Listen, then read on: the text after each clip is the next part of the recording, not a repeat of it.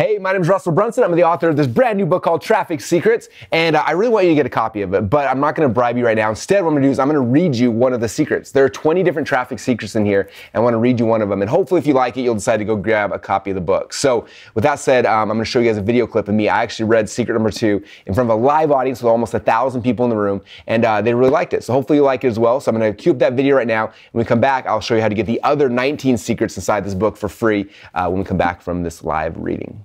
So I want to read you just one section of this book that ties us into step number 2, okay? Which step number 2 is where are these people congregating? And in the book, it's actually secret number 2. So I'm actually really nervous about this because nobody else has read this book yet, and it may suck. So I apologize in advance if you're really bored. But it should be awesome because I spent a ton of time on it. I'm really excited. Okay, so where are they hiding?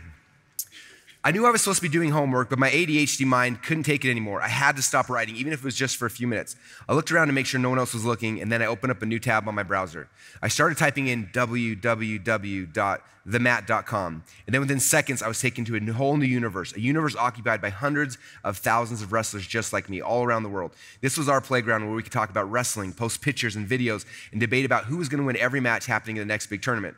I read a few articles and then watched a video showing a new way to finish a single leg takedown.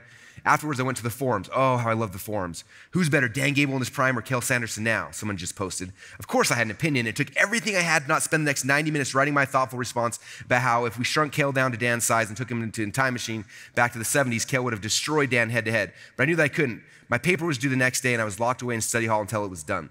Angrily, I closed down the tab and sat back in my chair to stretch before I started the trip back to reality. As I was leaning back, I started looking at the other college wrestler friends who were locked away in study hall with me because of our bad grades. As I glanced towards our 133-pounder, I noticed a smile on his face. What, I thought? How could he be smiling in study hall? Confused, I tried to see what he was working on. As I shifted my gaze from his face to his monitor, I saw it. He was also on the mat.com, and he was writing his comments on why he thought Dan would actually beat Cael. Then, looking at the other wrestlers in the room, I decided I had to know what they were doing. Faking that I had to go to the bathroom, I stood up and I started to walk past their desks. As I looked at a 157-pounder screen, yep, he was looking at the mat.com too. 178-pounder, the mat.com. But what about our heavyweight? I asked myself, he had to be actually doing his homework, right? Nope, he was also on the mat.com, and as I passed his computer on the way to the bathroom, I quickly read his forum reply that Bruce Baumgartner, a 2-time Olympic heavyweight champion, 4-time Olympic gold medalist, would beat both Dan and Cael at the same time. What? Are you crazy? There's no way that Cael would lose to Bruce. And that's when it hit me. At that time, the mat.com was our little corner of the internet. All of the wrestlers with me in study hall were congregated together on that website talking about wrestling. But we weren't the only ones. Wrestlers in other colleges all across the country, along with high school wrestlers and their parents, were also on that website too. All around the world, hundreds of thousands of people were all congregating together in this one spot to talk about that topic that we love the most, wrestling. Honestly, that's the real power of the internet. It allows us to connect like-minded people together in a way that wasn't possible before. It allows each of us with our own unique and sometimes weird hobbies and interests to congregate together with our people, to discuss the things that mean the most to us.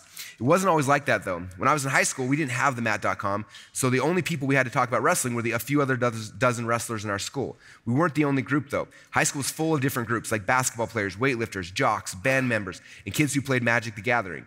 Before the internet, each of these little groups was limited to the size of how many people they could find to have the same interests that were located geographically around them. Pre-internet, it was expensive for a marketer to sell products and services to each of these small groups. After all, how do you target just those people in each city who are interested in what you have to sell?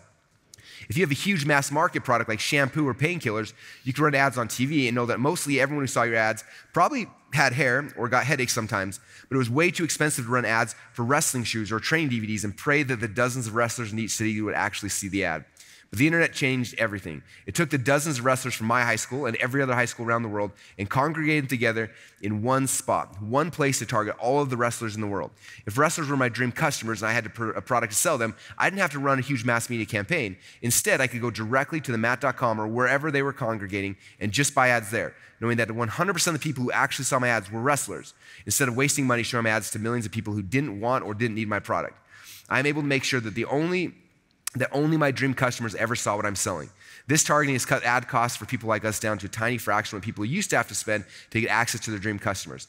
This is what has made it possible for smaller businesses like ours to compete against and oftentimes even dominate the bigger brands. The same principle is true no matter who your dream customer is. Those people are already congregating together online. The internet has made it so that when you find those existing congregations of your dream customers, it's literally like shooting fish in a barrel. You simply have to find the barrel of fish with your dream customers, throw your hooks in, and if your hook is good, it'll pull people out of your barrel and into your funnels. Woo!